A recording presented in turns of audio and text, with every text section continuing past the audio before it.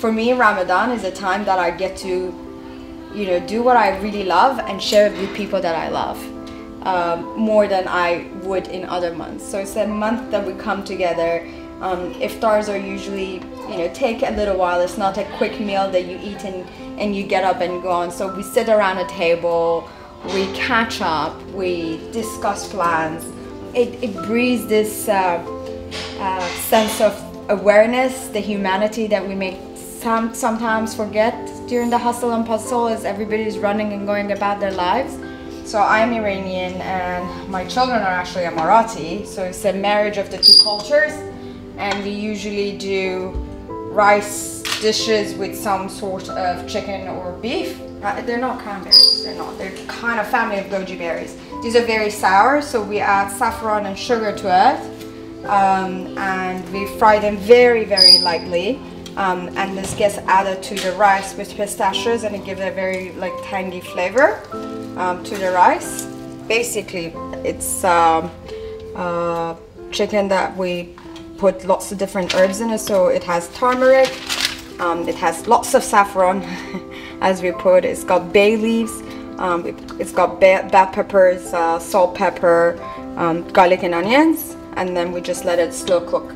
And then we add a little bit of tomato paste on top of it.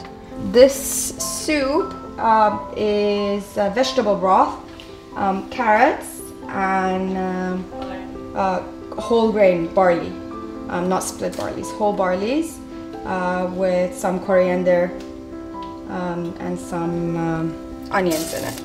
A little bit of tomato paste and some potatoes.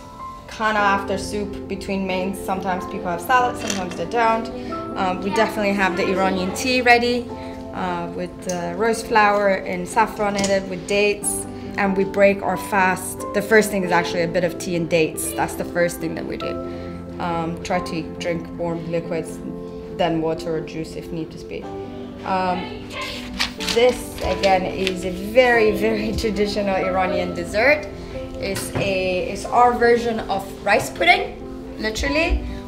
It's made with Egyptian rice, so it gives it that sticky consistency. I think, aside from it being a cultural and a religious celebration, what is beautiful about Ramadan is that it, by default and nature of the month, slows everybody down. I wouldn't have the opportunity to have my family and friends over for a normal dinner. I wouldn't make it home in time to cook. They would not be done with work, and so we get to see each other on weekends. خدا رو شکر میکنم که دور هم دیگه نشستیم، دعا میکنم برای آرامش جهان، برای اینکه هیچ کسی گرسنه نباشه، همه سفره‌ها پر از برکت باشه، همه آرامش رو حس کنن، همه سلامت باشن و خانواده منم در پناه خدا باشن. سفره لیلا همیشه پر از برکت، سایش سر بچه‌هاش و همه چیزای خوب و خوشحالی. انشالله.